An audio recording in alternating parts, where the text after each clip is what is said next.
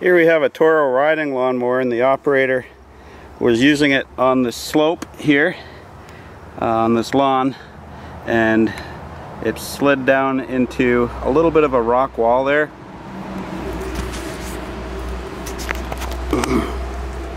Not sure if you can see that, but there's a wall there. So it's in the flower garden, and the operator's wife is not too happy with it being in the flower garden, so I've been called to help get this out. And to use that, to use the tool, my tool of choice is a Hummer. So let's see if we can dig it out. This bush right here, I've been told it could be taken out, so I might end up doing that. So here we have the tool of choice. Why not? I have the front bumper up so we can get to the winch right here. So we got to let out a little bit more line.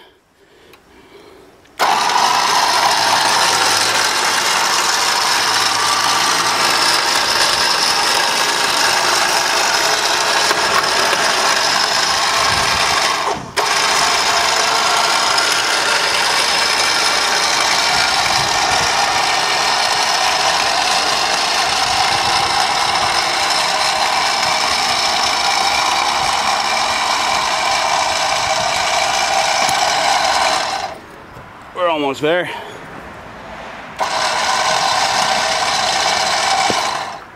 I think we can reach now. Just connect this like so. Okay, now we've got a connection.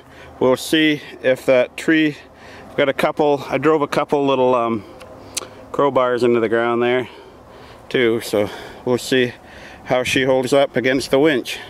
This is a 12,000 pound worn winch. And I don't want to be on this side of the cable.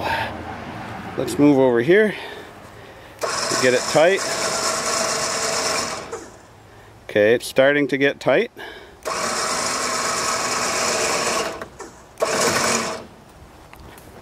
And I think that's going to be okay. Yeah, it's rubbing on the right part.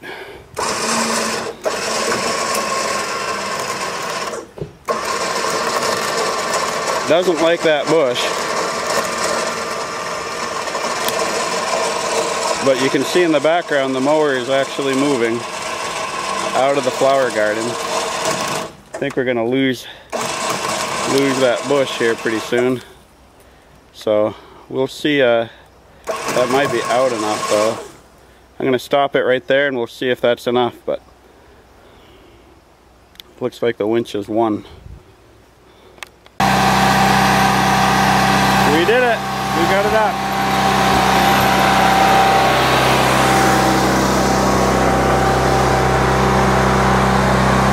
There's what's left of the flower garden.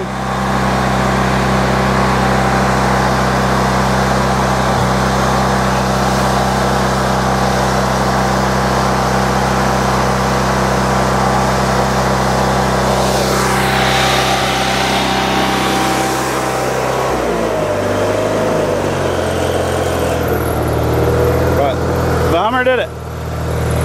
Another good reason to own a Hummer.